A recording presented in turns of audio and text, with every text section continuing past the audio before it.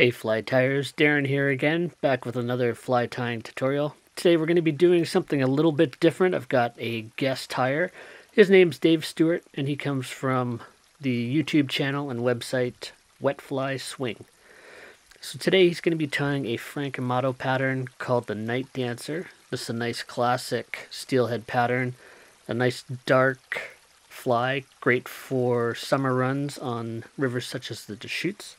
I'd also like to draw your attention to a challenge that Dave's posted. He's got a 30-day fly tying challenge for those who are interested. I'll put a link in the description, and I've joined as well, so we can be accountability partners and get some flies tied every day for the next 30 days. If you sign up, you'll get instructions on when and where, and I guess he's also going to be including some fly tying tips in there. So let's have a look at the material list and get started.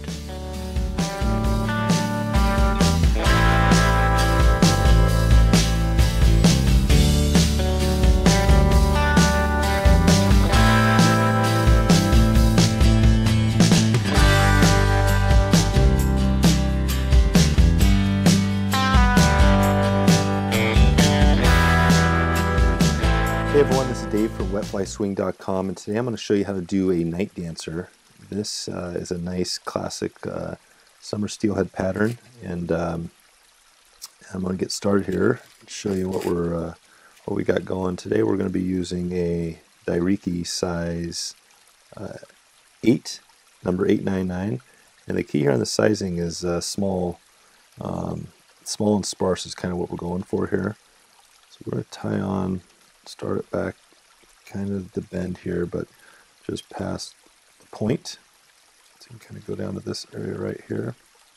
We'll start off with the tail, and we're just going to grab any red for the tail will work. I'm going to strip off a little bit here, about like that. Tie that in, and the tail, you can see the length here. It's not quite the body length. Not quite half the body length, but somewhere in that area. So tie that in, and then we're going to go with some oval tinsel, and this is small, the smaller stuff, but medium can work depending on the size of the fly you're using. And then I'm going to wrap up all the way up to the front, and here on the body, I'm going to use some yarn. And the yarn comes in 4 strands, and what I did was just pulled off one of the strands, so I'm using kind of a thin little noodle. And the nice thing about this is if you start at the front and then wrap back and then kind of double up, it allows you to kind of control the size, and this one's going to be nice and even and small. You can see them going up. You don't have to do it this way, it takes a little bit longer, but I really like the way it turns out. All those little fibers are all good. We got caught there a little bit.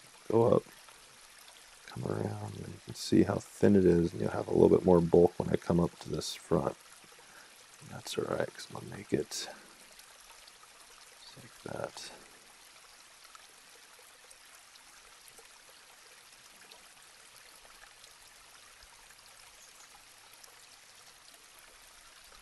Just going to go to the front right there. And then the sewer is going to come around, do like 4 or 5 wraps of this stuff. 4, one more. If you're using a little bit thicker, you'd probably only get 3 or 4 wraps. But for this fly, this works out great. I'm going to cut that off and wrap over that little tinsel tag that's always sticks out there and get in position. So you can see this is a pretty straightforward fly, but the colors and the combo is really what makes it. And we're going to go with a little bit of this purple hackle and just get a size that's about right. I don't mind making these a little bit longer because I like to have it kind of, sparse but a little bit webby and longer. So I'm going to just start wrapping this, and you can see just kind of one, and I'll pull back and get one more. If you're using a really webby hackle, you might only do one turn. With this one, a couple. It just depends on the hackle you use, but you can see the color. This hackle is actually a little bit darker than the original fly we were looking at, but I kind of like both. I guess if you want to go dark as a follow-up fly, which this is actually a pretty sweet follow-up fly, I think the darker purple is better. And also I'm going to throw in a little bit of Krystal flash here. You don't need much of this. I usually just like to grab like a half a dozen strands, sometimes even less.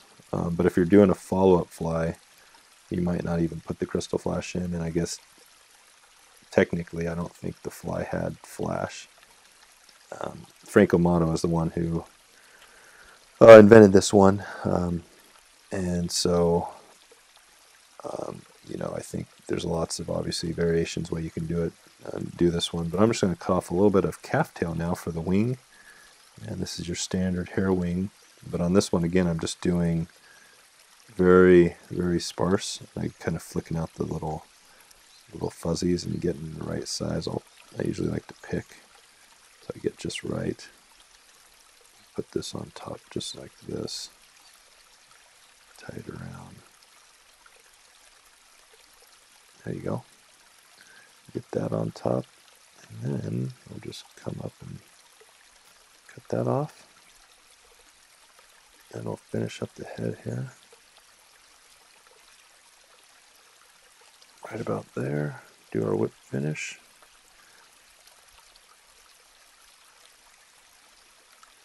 There you go. And that is the Night Dancer. Like I said, this is a really classic pattern for summer steelhead, but you can see the color combinations and the way that thing looks in the water.